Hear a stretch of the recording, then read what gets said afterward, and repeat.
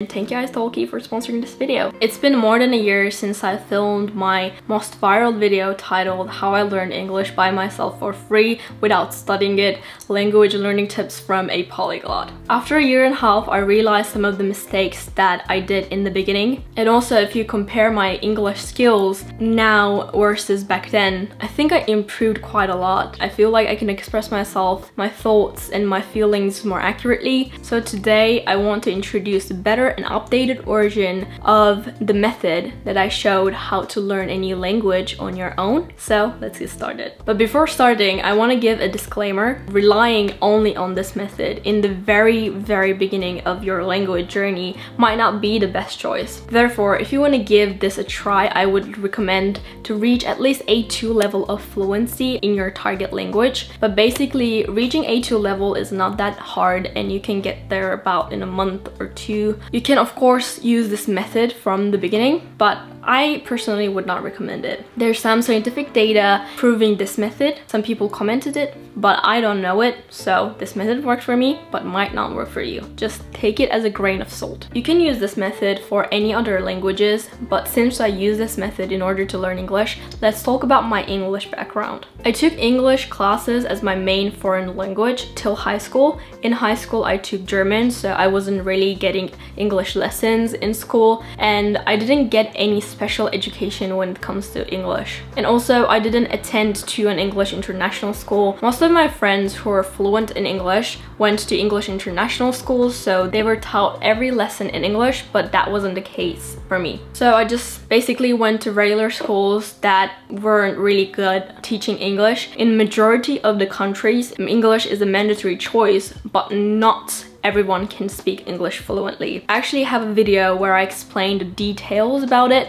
but basically we do too much input. The education system relies on too much input and we cannot do much output in lessons. For example, we always listen and read things, but not every school really approaches more talking, more writing and expressing yourself type of activities, which I understand because there are a lot of people in one class, and if everybody had a chance to talk and express themselves and do more output, it probably cannot be, you know, fit into a regular school time schedule, I think.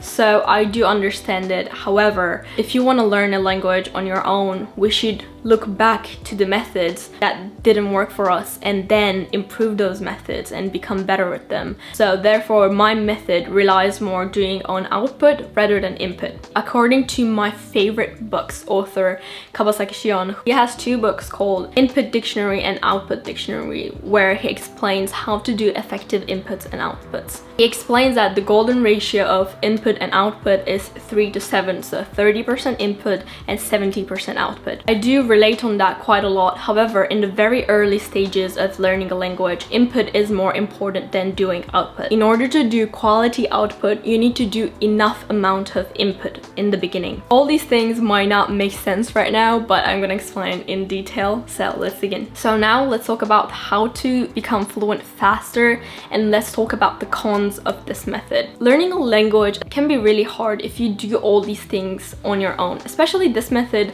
really relies on yourself, so you need to be really disciplined and you need to really do all these things. The best way to improve much faster is giving a solid feedback to yourself each time. But if you do it yourself, you might not be able to give solid feedback each time because it will be really objective, it will be more subjective. Cons of this method is that when you learn something wrongly, you're much likely to do that mistake over and over and over again. I was mispronouncing the same words repeatedly, like foreigner, I was saying foreigner, and like purpose, I was saying purpose or something. And I only realized that because of you guys. You guys commented that my pronunciation is wrong. I didn't have a YouTube channel. If I didn't have native speaker friends, I don't think I would be able to realize my mistakes. So it is always important to get actually feedback from other people. And the biggest con of this method is not getting a solid feedback. You give yourself a feedback. You might not know your mistakes. Doing mistakes is not a problem, but when you learn something wrongly in the beginning, it can be really hard to fix it afterwards. Therefore, I recommend today's sponsor, italki. Italki is an amazing platform to learn languages with native speakers. There are more than 150 languages you can choose from. Be sure that you can find your target language on italki. So in these 150 languages, you can take one-on-one lessons with native speakers. I didn't know italki existed, or I didn't know any language apps or platforms. I wish I knew in the beginning, because it would be much easier for me to get better and to improve and to learn the language. I'm not saying this only it's a sponsorship. I'm saying this truly because I do believe that this platform is an amazing platform to learn languages and to practice and to get a solid feedback. Find a bunch of native speakers, and the great thing is you don't need to stick to a schedule. You can arrange your schedule, and also let's say you didn't like a teacher, you can choose other teachers and you can try out different people with different teaching methods and find out who suits for you. So let's say you're looking for a teacher, you can use this filter and choose the English language filter so that it will show you teachers who are native speaker in English and that can teach you English. You can click to the teachers' profiles and learn more about them, about their teaching styles, and then decide which teacher you want to continue with. You can pay per lesson, therefore there is no commitment. If you didn't like something, or if you want to give it a try and, you know, try different methods, of course, you can always do that. They offer 3 trial lessons for a 3 trial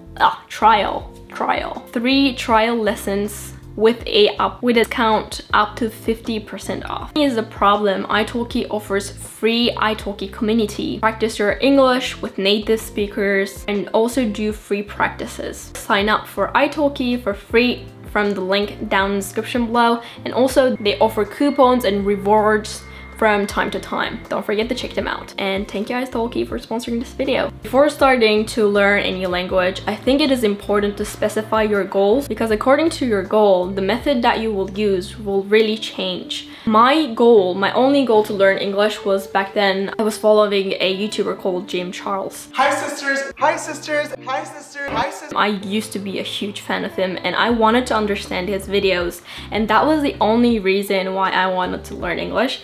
For me, formal talking or grammar was not that important, to be honest, because I wasn't planning to use this for any professional occasion. Because I had a clear goal of learning English, it really helped me through the journey, because when you don't have a goal, you cannot test yourself very much, you know? If you have a goal point, you can compare your current level and then see what you need to do in order to reach this level. If you don't have a clear vision, you cannot really track your process and then give yourself a great feedback. And also, methods that you will use will change. Therefore, for starting to learn any language, it might not be English at all, it is important to think what your actual goal is. Some people might want to learn a language for school or education purposes, or maybe business purposes, and some people only want to learn a language for fun, and both of them are amazing reasons, and you just need to know what you want to do. Okay, so the step 1 will be choose what to watch. If you don't know, I learn English watching from YouTube videos. As I said, input in the beginning is crucial to sound natural and sound more like a native. I'm not saying that I sound like a native whatsoever, but by watching YouTube videos, you will most likely hear more daily conversations, especially in vlogs where people talk about their daily lives, like lifestyle creators. I would recommend watching their videos, especially English native speaker lifestyle like YouTubers, because they talk about their days, what they're gonna do, how they're feeling these days. Today was supposed to be my rest day, but I'm feeling a little sore, so I just wanted to do a little bit of like light workouts, and they update you about their life. And I feel like in those type of videos you can catch up so many phrases that native speakers use in their daily life. If you don't enjoy lifestyle type of creators, you might also check Netflix or maybe other TV series or movies or maybe songs, whatever you enjoy. But the important thing is to enjoy the process. The main goal of my method is to enjoy the process, so that it won't be studying, you know. You're just gonna watch YouTube videos but with a better mindset, and I don't think that it's really studying, to be honest. Step 2 is watch videos at normal speed with subs. Try to understand what they're saying instead of only watching. When you're watching a video, truly concentrate on that video and try to read the subtitles and try to understand what they're talking about. every day at least an hour to make it a habit and make it a part of your day. You need to make the new language a part of your day, and you need to practice every day, you know. And day by day you will realize that you all understand more and more and more, and with the time you will not need subtitles at all. Consume media only in your target language. It might not be really possible for you to do if you especially have schoolwork to do, but at least try to consume more media in your target language. It can be Japanese, it can be Korean, it can be, I don't know, like Arabic or something. And try to consume as much as possible media in your target language, even if you don't understand it. When you are able to understand what they're saying in a video or a podcast or movie, subtitles, move on to the next step. Third step will be watch videos without subtitles at least for an hour every day. So we needed enough input in order to understand videos without subtitles. Now it's time to do more output.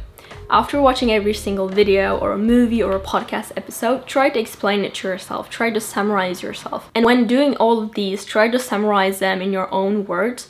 This is crucial. Do not use any translator, because you will actively try to recall some of the words and some of the meanings, and this is a crucial step becoming fluent and sounding natural in your target language. It's really convenient to translate immediately, but you need to give yourself a bit of time to think about the words that you know or you don't know. You need to come up with them. But if you cannot really find a word after like maybe thinking in a couple of minutes, you can of course look it up, and then you can maybe create a Notion page and add your like vocabulary list or something. Talk to yourself in your daily life. It might sound crazy, but I was always talking to myself. I was trying to explain different circumstances to myself. Like I was kind of acting like I have a friend who I talk in English, and I was trying to do some daily conversations with myself, which is crazy, but in my previous videos I talked about it, and a lot of people were doing this method too, so I'm not the only crazy one, but you can do it. Try to talk to yourself. Like I remember looking into the mirror, I was doing my makeup and I was acting like I'm a beauty guru, and I was explaining the whole makeup steps in English myself. I was alone in my room. That's how I learn English, and it works. So I recommend. Time when you say something out loud, try to think, how can I say this in my target language? And if you don't know, look it up, because that's the sentence that you said in your daily life and will probably be necessary in your target language too. So it is actually a great way of studying, you know, just like mimicking yourself, like how you talk in your main language and then trying to say it in your target language. When it comes to translators, I think they're not the evil or anything. It always depends how you use them, but it's really convenient to look and search it up on translator immediately, but most of the time growth doesn't come from a place comfortable. Oh, it sounds cheesy, but I think it's true. When you're able to understand videos without subs and you are crazy enough to talk to yourself every day and made it a habit, move on to the next step. Fourth step will be read in your target language. If you don't read, excuse me, what are you doing with your life? Please start reading immediately, please. Even reading is not your habit maybe, which is a shame anyway. I'm just kidding. You can read whatever you would like to. It doesn't have to be a very complicated stuff. Even in the beginning, if you're not able to really understand, you can even read like kids books. So many nice and good kids books actually that you can read in your target language, and it's actually really fun to understand the book in a language that is not your mother tongue. So one thing great about reading is that oftentimes in books they use more complicated sentence structures that are not really used in daily life, so it will really help you to improve your vocabulary and also maybe your grammar, and it will also teach you to how to express yourself better in your target language. In daily life, I feel like people use the same words again and again and again, but if you want to really improve, I think reading books are crucial, and I think I should read more books in German and also in English to improve my language skills even more. And after reading every chapter, of course, after doing inputs, we always need to do outputs. Therefore, try to summarize a chapter or anything in your own words while reading some books or newspapers or online news, whatever, to watch an hour of videos without subs every day. The step 5 will be speeding up the videos to 1.25 to 1.5. And the important thing about this step is that oftentimes native speakers talk really fast. Like they don't talk slowly. Therefore, if you get used to the faster version in videos, you will easily understand native speakers. And take a bit of time to getting used to it, and some people do not enjoy it at all. But I personally love watching videos at triple speeds or so because I get bored easily. So speeding up things really helps. And do this method at least for a year, for an entire year, every day. 6 will be continue more than a year. You might think a year, it's gonna take me a year. Excuse me, it took you multiple years in school and you couldn't learn it, and now I'm introducing you a method where you can learn in about a year maybe or 2. Of course, you cannot learn and become super fluent in language in like a couple of weeks or so. If you give your everything, you might be able to become fluent in a couple of months. I don't know, there's some people that can do it. In my life, learning a language is not the main focus of my life. A part of my life. The main goal of this method is enjoying the process, and when you enjoy the process, actually time flies. Like obviously in a year you won't sound like native. I think I don't sound like native even now. It's been how many years? I don't know, 2, 3 or so. But when you compare to the beginning, I think I improved, and I'm improving more and more day by day. Thinking about this method, I feel like if I didn't have a YouTube channel, and if we didn't have a weekly podcast, which is milliseconds apart, where actually we don't do it weekly, we've been lacking consistency these days. However, if I didn't have native speaker friends like Matt and Izzy, and if I weren't talking to them every week, you know, doing Zoom calls every week, an hour or so, and I don't think I could improve this much. I'm pretty comfortable when it comes to English. I read quite a lot of English books, I have a lot of meetings, I need to write a lot of mails, and also my uni is also in English now. Learning English gave me so many opportunities. Like it gave me a job, got into uni, and I made a lot of friends, even like some relationships. And not only English, any other language can give you so many opportunities. You can meet a bunch of people. It says that everybody knows English these days, you don't need to learn any other languages. No, if you want to truly communicate with a person, talk them in their mother tongue. They would really appreciate it, and you can connect with them deeply. Even though my only goal was to understand James Charles, I am really glad that I did that, and I, you know, spend a lot of time consuming English media and trying to talk myself, and I'm really proud of myself and for doing that. And I'm in a place where I couldn't imagine a couple of years ago. Oh, I'm gonna cry these days, but anyway, I'm so glad that I learned English. I hope you enjoy your language journey too, and see you in my next video.